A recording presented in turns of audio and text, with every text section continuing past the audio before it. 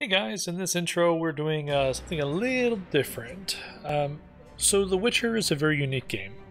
As you saw from my playthroughs, I did play through the entire first one. And Fire Emblem Three Houses took me a very, very long time to complete. So we are moving into The Witcher 2. However, in between Witcher 1 and Witcher 2, while completing Fire Emblem, I went ahead and read the entire Witcher book series. I've also seen the first season of The Witcher on Netflix, so I have a lot more background on this particular world. Some things of note, there will probably be spoilers from the books. So again, heads up, if you do not want to be spoiled by the books, you probably do not want to watch this playthrough, because I may be referencing it. I'm not 100% sure, depends on how connected these games are to the books. But yeah, there is a lot that happens before these games start. So I'm going to find it very difficult not to reference them. Additionally, with me having seen the first season of The Witcher as well, I'll probably be making comparisons and references to that show. And undoubtedly, I'll have seen the second season of The Witcher by the time we get to Witcher 3, so as that show comes out, I'll probably reference that as well. As for Geralt's character, this is something interesting. Having read the books, I want to make this really quick and concise, I promise. I am both pleased and frustrated by how they handled Geralt's character in The Witcher 1 after the books. Again, spoilers from the books. The first couple books are very much about Geralt the Witcher, about the different adventures he goes on, the people he meets along the way. He does romp through some romances, there's some sex, there's some intrigue, there is some very fun plot lines that are very engaging and very twisty, I guess is the word I would use. It's very twisty, to quote Detective Pikachu, of all things. Very twisty. But it's true that there's a lot in those first two books that are very much about the smaller adventures, the simpler adventures, where, again, he's taking on contracts, just like in The Witcher 1. However, in the later books, when the actual overarching story kicks in, Geralt changes a lot as a person. He becomes less and less of your traditional Witcher, and more as a person of destiny. Someone who is on a path that he can't escape from, not necessarily because he wants to, but because he feels like there's nothing else he can do. Like, he has to protect Ciri, he has to find her and save her. That is a path he's stuck on, and not only can he not move from that, but he doesn't want to. Now, that Geralt is very different from the Geralt we see in Witcher 1, which is why I both enjoy it and dislike it.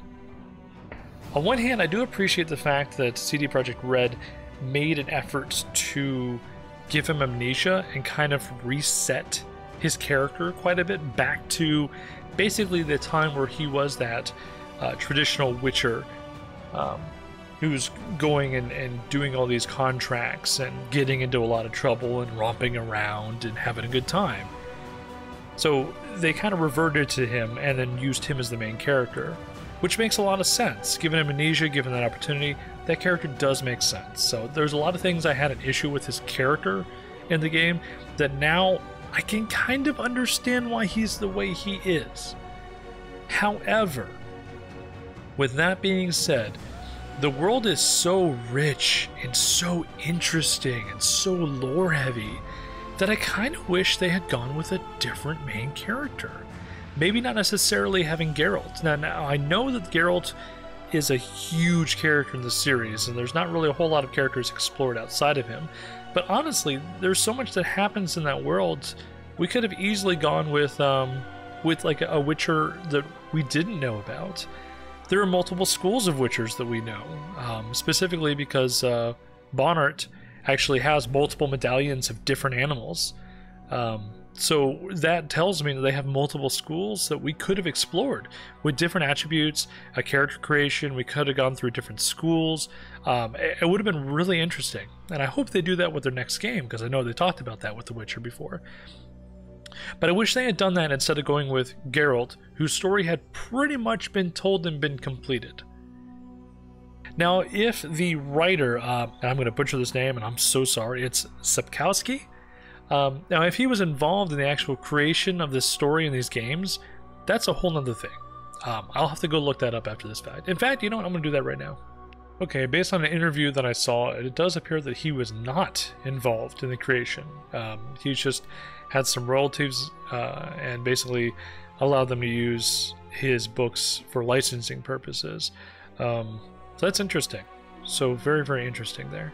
But once again, what I'm getting at is those stories were told, and I wish that CD Projekt Red had actually told new stories with new characters in the same world, not necessarily continued with Geralt, especially with what appears to be a lack of the major other players like Yennefer and Ciri, who are just massive characters that they left alone until Witcher 3. It's just kind of strange. But anyway, essentially what I'm coming down to is you may encounter some criticisms from me based on the games, the way they're written versus the books, but I can see where they're coming from. I can definitely see where they're coming from. I'm going to treat the games as a separate entity as much as I can, but once again, it is based on a series of books that I have read at this point, so there may be some discrepancies that I'm going to point out, some references that I'm going to mention, as well as small little Easter eggs that I'll probably get really excited about for some bizarre reason. And yeah, so I think that's all I really wanted to cover here.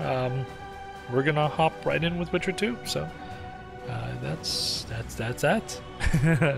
So hopefully you guys are having a great day. Take care, and I will see you in the coming video.